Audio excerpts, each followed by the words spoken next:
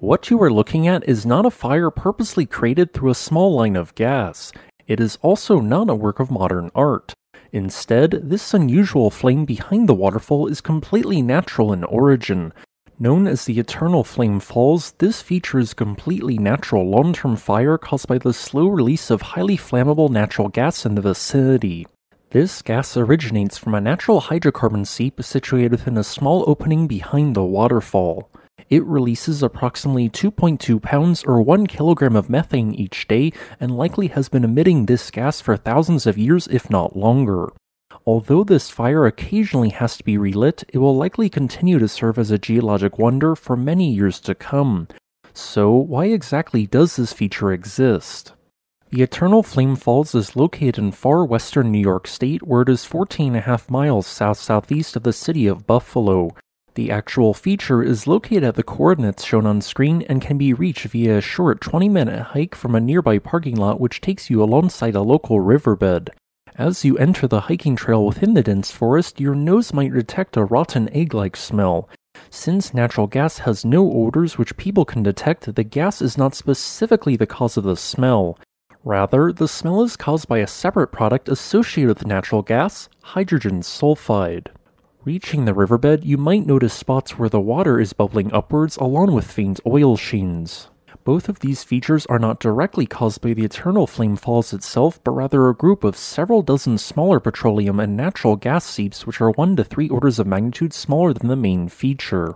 All of these hydrocarbons originate 400 meters or 1,300 feet underground in a rock formation known as the Rhinestrait Shale. This layer of material originated approximately 375 million years ago when much of the planet looked very different. At the time, Earth was 4 degrees Celsius or 7.2 degrees Fahrenheit warmer than it is today. Giant fungi up to 26 feet tall were common in the primitive fern forests, and the western 80% of what is now the United States was covered by a giant shallow sea. This area included the western section of New York State, which at the time was in the southern hemisphere. Numerous fishes and corals lived in this sea, but more importantly, there was a healthy population of microscopic plankton. Over millions of years, billions of these tiny creatures died and their remains settled onto the ocean floor. Layer after layer then piled on top of one another and was interspersed with particles of clay, silt, and other sediments. This material was subsequently buried by hundreds of feet thick of non-hydrocarbon-bearing sedimentary rock, during which the plankton slowly began turning into natural gas and oil. Then, 300 million years ago, the area rose permanently above sea level. In more recent times, the area experienced minor amounts of faulting, which created large cracks and minor offset in the natural gas-rich shale layer. Natural gas then slowly escaped through these faults before reaching the surface through a series of seeps.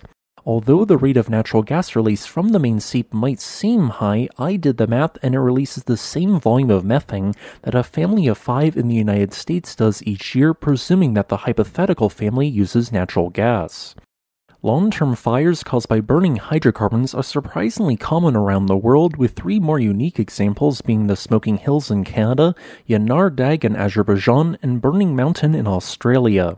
Thanks for watching. If you would like to request a specific topic, please leave a comment below. Additionally, I would like to thank Mac Beach for supporting this channel.